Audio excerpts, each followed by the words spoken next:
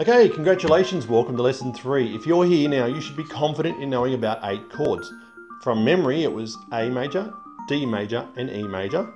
And then you had A minor, D minor, and E minor. And then we added G major and C major in lesson 3. Yeah. So you should know 8 chords confidently. And you should also have a strumming under your hands and be confident with that down, down, up, down, up strumming style. So if you've done all that, congratulations. Today we're going to work on some picking styles. So what we're going to do today is we're going to work more on the left hand, the strumming hand, okay? So we're going to do some picking styles with our fingers, very basic, simple ones. Don't panic, they're not hard. We're going to learn them with the pick, and we're also going to learn them with the fingers, just to mix it up a little bit. Using the same chords that you already know, okay, to get them more confident. And what I do, I'd like to encourage you to go online. Google some songs. Don't be shy.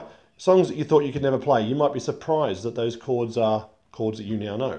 These are very popular chords. You learn these first because they're the easiest, and there's a lot of songs you can learn with them. And I encourage you to learn as many songs as you can. Go out there, have a go, get the YouTube video up, have a listen to it, see if you can play along with it, make sure your guitar's in tune.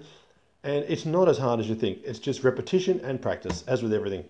Okay, so without further ado, let's move on. I will now come in close so you can see what I'm going to be doing. Okay, to start this off, we're going to start off, for this example, we're going to be using the D chord. So just as a reminder, I'll show you the D chord. And now we'll go over to the picking hand. So what we're going to do is I want you to imagine that your thumb now belongs to the naming note of whatever particular chord you're playing. In this case, it's D, so the thumb will now belong to the D string. And the following fingers will be assigned to the 3 strings underneath. Now these 3 strings are the ones that are going to be alternately picked repeatedly with every chord. So you'll strike your bass note first, then your 3rd string. So did you catch that? Bass note, 3rd string, 2nd string, 1st string, 2nd string, 3rd string. So it's basically going up and down. But we use all the fingers, and this is to encourage speed and an even time. Gives it that sound, a distinct sound, that you can tell that every string has been individually picked. Now if I was to change to another chord, let's say an A chord. The naming note for the A chord was the 5th string, so we'd pick the 5th string and then play the bottom 3 strings in the same method as we did with the D chord, but we're now missing the 4th string. The reason we do this is to keep the time even, okay? And then we change to an E chord, we'd be playing the top string first. A G chord would also be the top string. And so forth. Now, the picking is the same, but there's a few tips I'd like to give you. When picking, ideally you always want to anchor your fingers on the guitar somewhere. Keep them on the guitar to keep your hands stable. There's many reasons for this. It might feel uncomfortable at the start, but it'll become comfortable over time, and you'll see why it's important over time, because you won't forget where your hand is placed. Believe it or not, having your hand sitting there keeps your pick aware of where it is.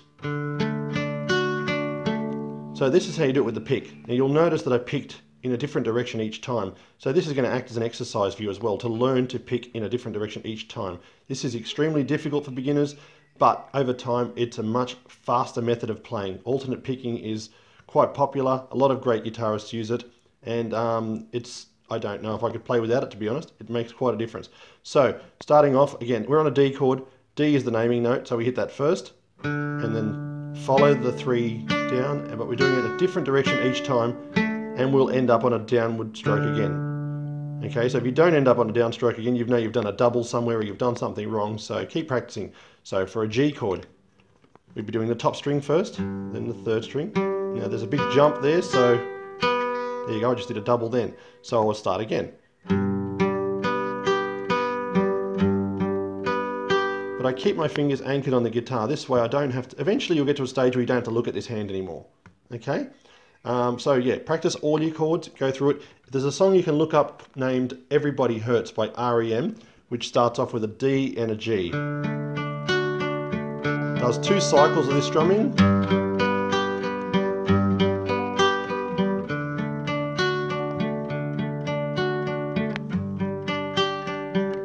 So you might recognize that song. Something you can look up. There are a few more difficult chords later on in the song, but if you want something to practice and make it a bit more interesting, you can use that song. So that's alternate picking. Hopefully that's given you a few things to practice on your right hand, your picking and strumming hand. And again, every single chord. Try it with all the chords you know so far. So all 8 chords, alternately pick between all of them. And I recommend counting to 6 to keep your mind knowing where to change. So if I wanted to change from D to A, I would go 1, 2, 3, 4, 5, 6, change. Change. 1, 2, 3, 4, 5, 6. That's where you change. At the 6th note you change, or if you're going to do 2 of them, you would change at the 12th note, and so forth. But practice it like that, and good luck with it.